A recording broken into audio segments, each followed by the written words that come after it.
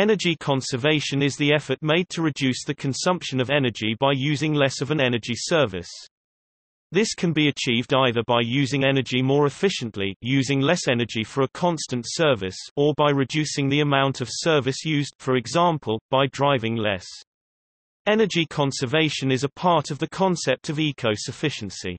Energy conservation reduces the need for energy services and can result in increased environmental quality, national security, personal financial security and higher savings. It is at the top of the sustainable energy hierarchy. It also lowers energy costs by preventing future resource depletion. Energy can be conserved by reducing wastage and losses, improving efficiency through technological upgrades and improved operation and maintenance. On a global level, energy use can also be reduced by the stabilization of population growth. Energy can only be transformed from one form to other, such as heat energy to motive power in cars, or kinetic energy of water flow to electricity in hydroelectric power plants. However, machines are required to transform energy from one form to other. The wear and friction of the components of these machines while running cause loss of quadrillions of BTU and $500 billions in industries only in USA. It is possible to minimize these losses by adopting green engineering practices to improve life cycle of the components.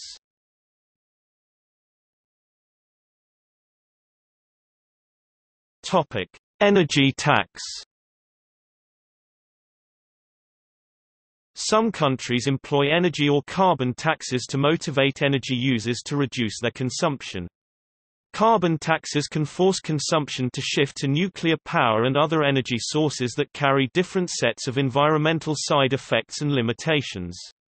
On the other hand, taxes on all energy consumption can reduce energy use across the board while reducing a broader array of environmental consequences arising from energy production. The state of California employs a tiered energy tax whereby every consumer receives a baseline energy allowance that carries a low tax. As usage increases above that baseline, the tax increases drastically. Such programs aim to protect poorer households while creating a larger tax burden for high-energy consumers.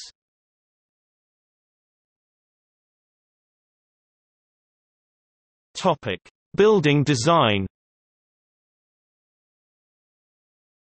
One of the primary ways to improve energy conservation in buildings is to perform an energy audit.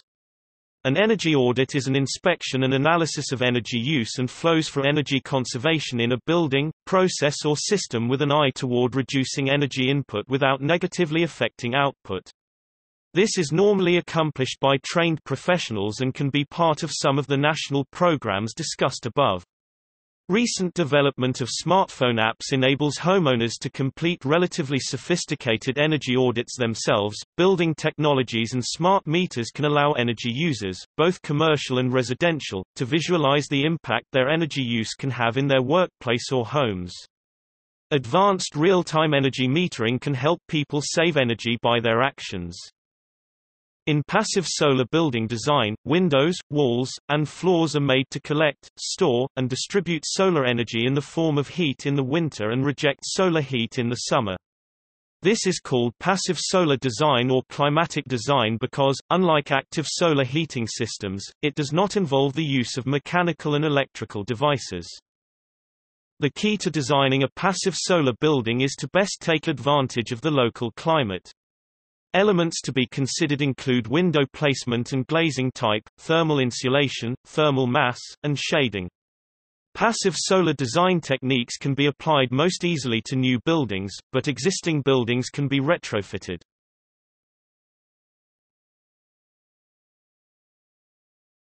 Topic: Transportation. In the United States, suburban infrastructure evolved during an age of relatively easy access to fossil fuels, which has led to transportation-dependent systems of living. Zoning reforms that allow greater urban density as well as designs for walking and bicycling can greatly reduce energy consumed for transportation. The use of telecommuting by major corporations is a significant opportunity to conserve energy, as many Americans now work in service jobs that enable them to work from home instead of commuting to work each day.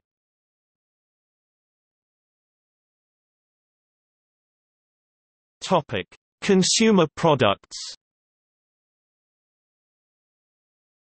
Consumers are often poorly informed of the savings of energy-efficient products.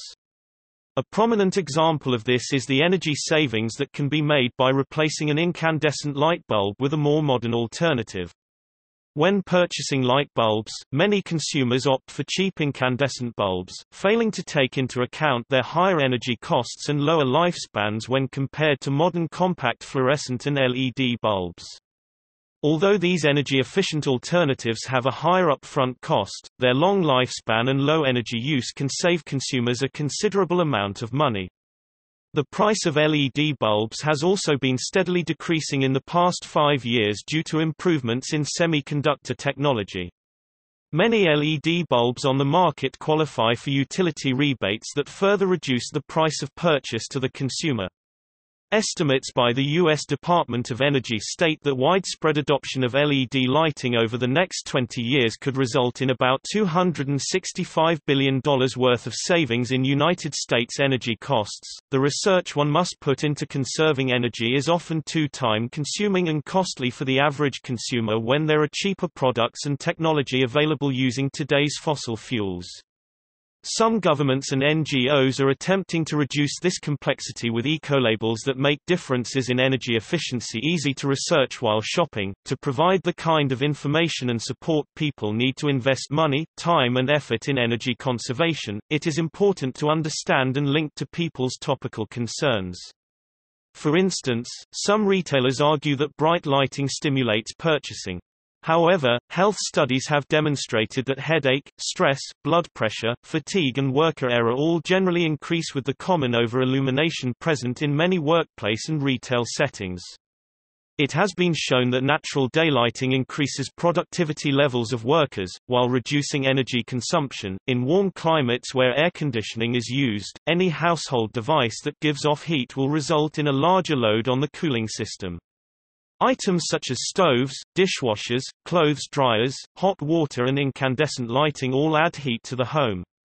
Low power or insulated versions of these devices give off less heat for the air conditioning to remove. The air conditioning system can also improve in efficiency by using a heat sink that is cooler than the standard air heat exchanger, such as geothermal or water. In cold climates, heating air and water is a major demand on household energy use. Significant energy reductions are possible by using different technologies. Heat pumps are a more efficient alternative to electrical resistance heaters for warming air or water. A variety of efficient clothes dryers are available, and the clothes lines requires no energy-only time.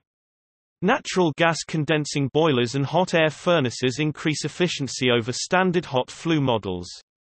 New construction implementing heat exchangers can capture heat from wastewater or exhaust air in bathrooms, laundry and kitchens. In both warm and cold climate extremes, airtight thermal insulated construction is the largest factor determining the efficiency of a home. Insulation is added to minimize the flow of heat to or from the home, but can be labor-intensive to retrofit to an existing home.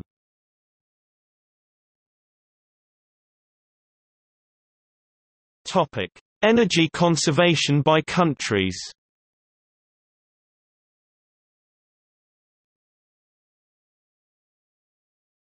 Topic: Asia. Despite the vital role energy efficiency is expected to play in cost-effectively cutting energy demand, only a small part of its economic potential is exploited in the Asia. Governments have implemented a range of subsidies such as cash grants, cheap credit, tax exemptions, and co-financing with public sector funds to encourage a range of energy efficiency initiatives across several sectors. Governments in the Asia-Pacific region have implemented a range of information provision and labeling programs for buildings, appliances, and the transportation and industrial sectors. Information programs can simply provide data, such as fuel economy labels, or actively seek to encourage behavioral changes, such as Japan's Cool Biz campaign that encourages setting air conditioners at 28 degrees Celsius and allowing employees to dress casually in the summer.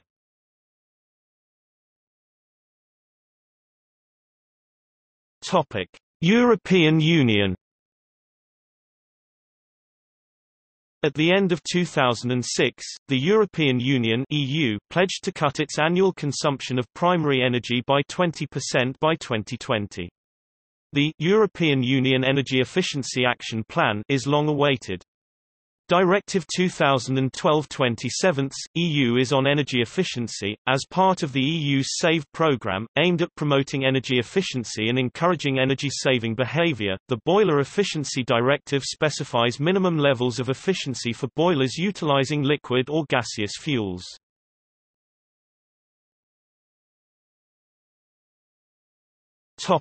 India. The Petroleum Conservation Research Association (PCRA) is an Indian governmental body created in 1978 that engages in promoting energy efficiency and conservation in every walk of life. In the recent past, PCRA has done mass media campaigns in television, radio, and print media. This is an impact assessment survey by a third party revealed that due to these larger campaigns by PCRA, the public's overall awareness level has gone up, leading to saving of fossil fuels worth crores of rupees, besides reducing pollution. The Bureau of Energy Efficiency is an Indian government organisation created in 2001 that is responsible for promoting energy efficiency and conservation. Protection and conservation of natural resources is done by CNRM Community Natural Resources Management.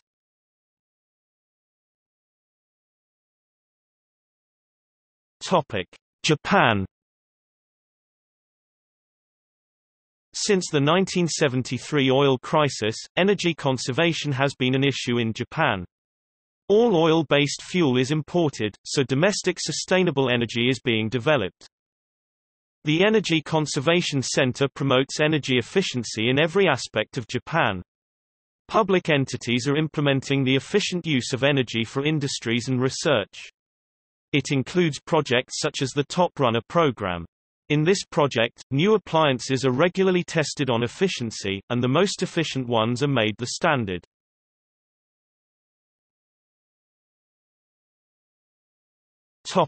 Lebanon. In Lebanon and since 2002, the Lebanese Center for Energy Conservation (LCEC) has been promoting the development of efficient and rational uses of energy and the use of renewable energy at the consumer level. It was created as a project financed by the International Environment Facility (GEF) and the Ministry of Energy Water (MU) under the management of the United Nations Development Programme (UNDP), and gradually established itself as an independent technical national center, although it continues to be supported by the United Nations Development Programme (UNDP) as indicated in the Memorandum of Understanding (MOU) signed between MU and UNDP on the 18th of June 2007.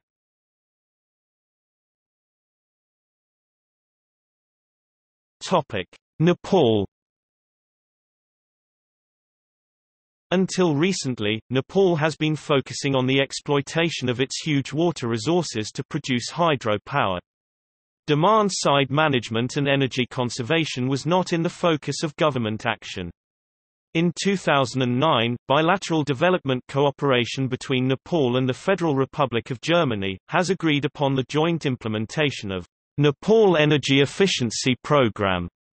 The lead executing agencies for the implementation are the Water and Energy Commission Secretariat (WECS). The aim of the program is the promotion of energy efficiency in policy making, in rural and urban households as well as in the industry. Due to the lack of a government organization that promotes energy efficiency in the country, the Federation of Nepalese Chambers of Commerce and Industry (FNCCI) has established the Energy Efficiency Center under his roof to promote energy conservation in the private sector. The Energy Efficiency Center is a non-profit initiative that is offering energy auditing services to the industries.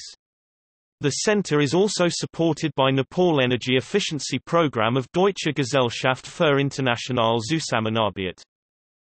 A study conducted in 2012 found out that Nepalese industries could save 160,000 megawatt-hours of electricity and 8,000 terajoule of thermal energy like diesel, furnace oil and coal every year. These savings are equivalent to annual energy cost cut of up to 6.4 billion Nepalese rupees. As a result of Nepal Economic Forum 2014, an economic reform agenda in the priority sectors was declared, focusing on energy conservation among others. In the energy reform agenda, the government of Nepal gave the commitment to introduce incentive packages in the budget of the fiscal year 2015-16 for industries that practices energy efficiency or use efficient technologies (INCL) cogeneration.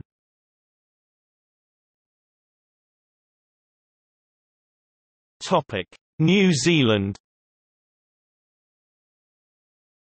In New Zealand, the Energy Efficiency and Conservation Authority is the government agency responsible for promoting energy efficiency and conservation. The Energy Management Association of New Zealand is a membership-based organisation representing the New Zealand energy services sector, providing training and accreditation services with the aim of ensuring energy management services are credible and dependable.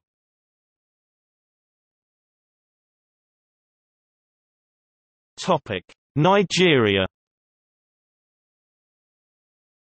In Nigeria, the Lagos state government is encouraging Lagosians to imbibe an energy conservation culture. The Lagos State Electricity Board (LSEB) is spearheading an initiative tagged, "Conserve Energy, Save Money", under the Ministry of Energy and Mineral Resources. The initiative is designed to sensitize Lagosians around the theme of energy conservation by connecting with and influencing their behavior through do-it-yourself tips and exciting interaction with prominent personalities. In September 2013, Governor Babatunde Raji Fashola of Lagos State and rapper Jude Me Abaga, campaign ambassador, participated in the governor's first-ever Google Plus Hangout on the topic of energy conservation. In addition to the Hangout, during the month of October, the official Energy Conservation Month in the state, LSEB hosted experience centers in malls around Lagos State where members of the public were encouraged to calculate their current household energy consumption and discover ways to save money using the first-ever consumer-focused energy app in sub-Saharan Africa. To get Lagosians started on energy conservation, solar lamps and Philips energy-saving bulbs were also given out at each experience center. Pictures from the experience centers, part of Lagos state government energy initiatives. In Kaduna State, the Kaduna Power Supply Company (KAPSCO) ran a program to replace all light bulbs in public offices, fitting energy-saving bulbs in place of incandescent bulbs. KAPSCO is also embarking on an initiative to retrofit all conventional streetlights in the Kaduna metropolis to LEDs which consume much less energy.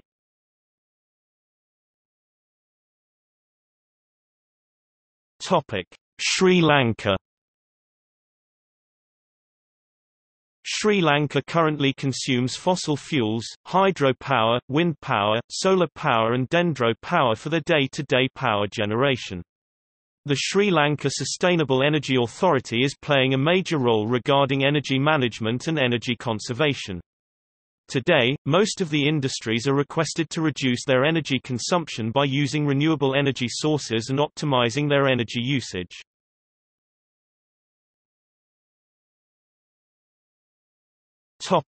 Turkey. Turkey aims to decrease by at least 20% the amount of energy consumed per GDP of Turkey by the year 2023. Energy intensity.